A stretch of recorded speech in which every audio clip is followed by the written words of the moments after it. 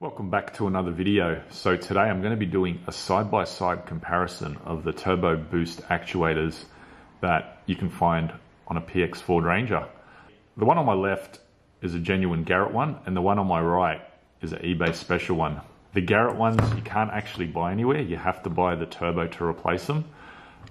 With these China special ones, they're about $80 online, which you can buy off eBay or other sort of various online stores.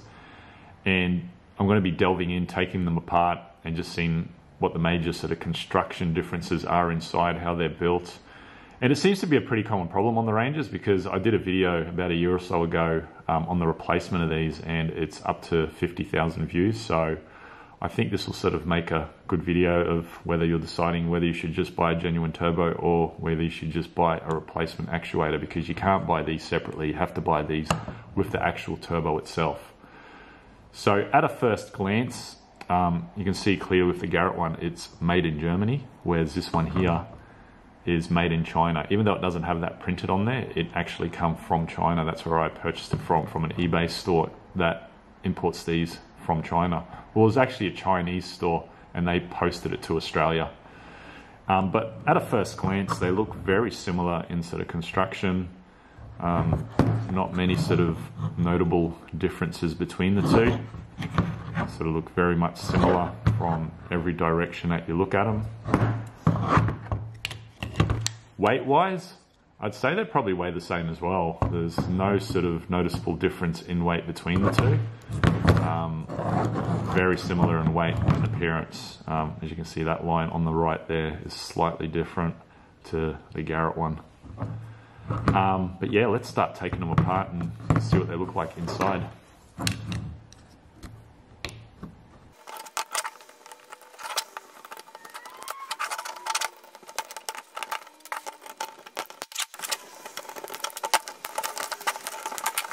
Alright, so we seem to have all the clips off from the genuine Garret one. Now it's time to open it up.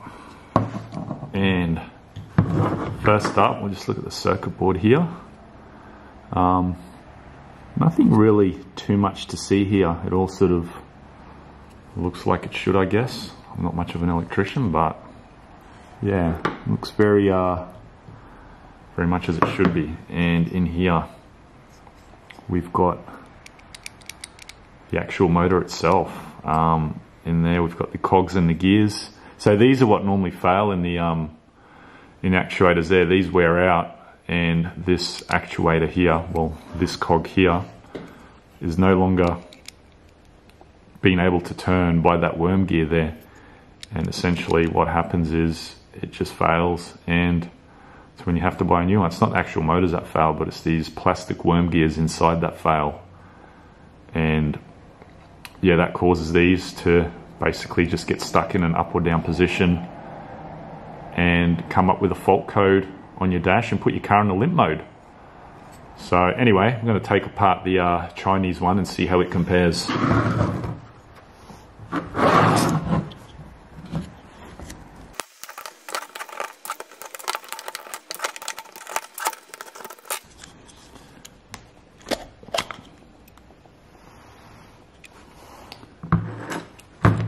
Alright, so circuitry. I have the two side by side. Quite different. The genuine Garret one on the left seems to have a lot more sort of chips and little diodes and that inside, whereas the China one looks to be very, very basic in design. So there's a bit of a side by side comparison.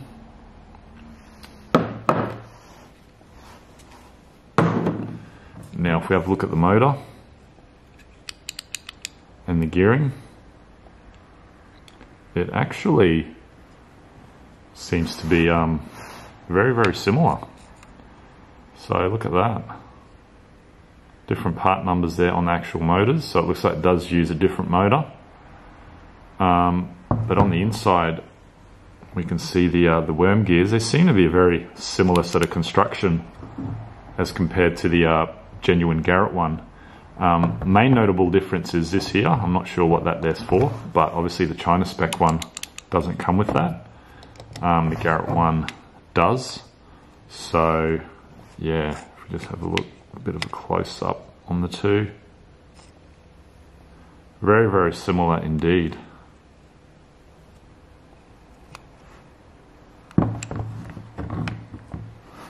So yeah, build wise, from what I can see, this one does feel, the one on the left does feel a little bit tighter than the China spec one, but only very, very minor sort of tightness there.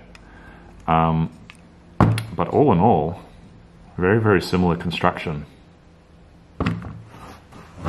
So I have that two side by side. As you can see, the two chips.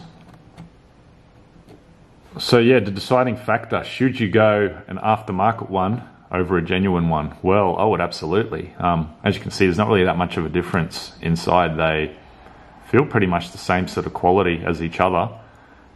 Slight differences in the actual motor there, as you can see, but only very minor. But as in the build quality, I think they're just as good as the factory genuine Garret ones. So yeah, there is, as I mentioned earlier, slight differences in the actual chips there, which I'm not sure why. But besides that, they're pretty much identical to each other. As I mentioned earlier, the only sort of really thing you got to be concerned about is the worm drive and the gear inside there. They're the ones that, when they wear out, they're the ones that fail. And from what I can see here, they're pretty much exactly the same as each other. So I'm not going to go any further into dissecting these, because these are still two good working actuators. So I'm not going to let these go to waste. They'll come in handy, I'm sure, down the track somewhere to someone. But all in all, I'm going to wrap up the video there. Hope you enjoyed it. Give it a thumbs up if you like it. And I hope that answers some questions in regards to whether you should go an aftermarket turbo actuator. Till next time, see you later.